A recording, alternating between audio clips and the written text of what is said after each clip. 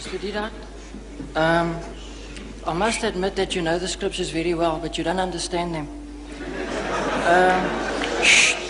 Mr. Deedat, I don't proclaim to have to answer your questions, but I would like you to explain two questions. I'd like you to explain two issues, to me. And that is the first one, when Peter walked on the water to Jesus, then he sunk into the water. Jesus stooped down to help him, and then when they both got into the boat, according to the Bible, it says that they worshipped him in categorical English. You, on previous lectures recently, said and explained it away that Thomas exclaimed, "Oh, my Lord and my God," in a way of getting a fright. But in a case like that, I'm sure that Jesus would have rebuked him, knowing the law of the commandments, don't take the name of your God in vain, because that would be clearly taking God's name in vain. Would you kindly just explain it to me? There was nothing about Peter worshipping Jesus. You see, this worship, this word worship, you open your new Bible now, NIV Bible, you'll find a different word for worship. You'll open the RSV, you'll find a different word for worship. You see? Right, but what are the alternative, what are the synonyms used for worship? And everyone is worship. Right. Now to the Jew, if the Jew worshipped Jesus, you see, that means all the disciples were worshipping him. If Peter worshipped him, then all the other disciples likewise must be worshipping him, because Peter was the leader of the disciples. But we find nowhere the disciples ever prostrating before Jesus at any time. The 11 or the 12 worshipping him. Worshipping him means that you are our God. You see, this word worship, you ask the Roman Catholic. Look, they have a good knowledge of the scriptures. They claim an unbroken chain of popes from 1 Peter to today. Now you ask them how many types of worships are there, and they'll tell you there are 3 different types of worship. Right? You say about your sweetheart, your fiancée, I worship her. But when you say you worship her, you mean you love her extremely, beyond measure, but you're not taking her for a goddess. Look, this is an expression we use commonly. It says, you're worshipping the guy. It says, money my God, woman my guide, says the Frenchman. We say you are worshipping money, you're worshipping women. But you don't say, money is my God, or you don't say, woman is my God. But you use the word worship.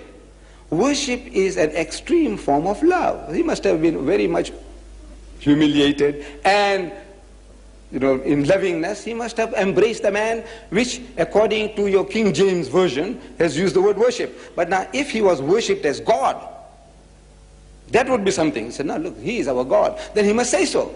Then we say, look, they were all worshipping him. But at no time do we hear that they ever worshipped him as a people instead of worshipping God. He's telling you, come worship God, the Father in heaven. He's the only God. He's the real God. No time did he say, I am God, worship me. Did he? At any time, if he said, look, I am God. Yes, you can answer that. If he said, if he said, I am God, this is the claim I made, I think. No good. You see, I made a claim, very simple, straightforward. If you can show me in your Bible any version where Jesus says, I am God, or where he says, worship me. Simple English I'm speaking. Where he says, I am God, I said, I'm prepared to accept him as God. If he says, worship me, I'm prepared to worship him. He must say, not Peter, not James, not Paul. He must say, I am God. He must say, worship me. Because if he is God, my salvation depends upon that. And I don't want to go to hell. I want to follow him. Now that is just, may I interject you there? That's the very point of issue there. Now, you are describing mannerisms of worshipping where the Bible doesn't elaborate on it all. Jesus does. But the fact remains is, the disciples worshipped him in the boat. And he allowed it. And that's all it says. Jesus showed you how to worship. In the Garden of Gethsemane, If you remember, he said he went a little further and fell on his face and prayed to God. Yes, Didn't he? I set you an with all example. due respect, you are reading words into the Bible. You find that verse in Matthews. And he went a little further. Except the fact that he dropped down on his face Right. and so on. So but that makes no eyes. The fact remains The his Jews, disciples the did Jews. worship him. No, how did the Jews worship? Look, if you want to know the Muslims how they worship, you go to the mosque. Go to the mosque and see how they worship. You see, Allahu Akbar, they stand, they read chapters and verses, they go into semi-bend position, they get up, they go down to the ground, touching the forehead onto the earth. This is how the Muslims worship, right? So if I said, look, this chairman or the people worship Deedat, meaning that they loved him with exceeding love. Right. But now you say worship. Now, if the people have a wrong idea, they say, look, what did they do? Did they make ablution and come? And did they fall down prostrate before Mr. Deedat? He says, no. He said, what do you mean they worshipped him? He said, no. Oh man, they were gone mad after him. Now, that's quite a different thing. You see, now you are using a word and you are explaining something else figuratively. But that's exactly what you are doing now. No, I'm not doing that. Jesus Christ and all the prophets, they had a form of worship, the Jews, which you are not following, you don't know. Look, and Abraham fell on his face and prayed to God. And Moses and Aaron fell on their faces and prayed to God. And Joshua fell on his face and prayed to God. And Jesus fell on his face and prayed to God. Look, everybody falling on their faces and praying. What is this? This is the way you worship God. Fall on your face and pray. The Pope, wherever he goes, he kisses the ground. He makes the prostration, as the Muslim does. See, maybe, I don't know, he's communing with the soil or what, I don't know. But he's doing exactly as the Muslim does.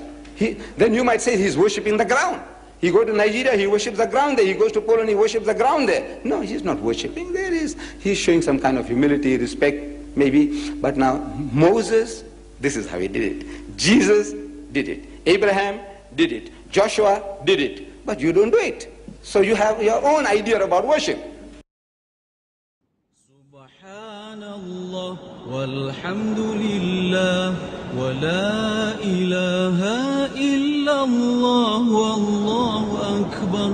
Subhanallah walhamdulillah wa la ilaha illallah wallahu akbar. Subhanallah walhamdulillah ولا إله إلا الله والله أكبر سبحان الله والحمد لله ولا إله إلا الله والله أكبر سبحان الله والحمد لله ولا إله إلا الله والله أكبر سبحان الله والحمد لله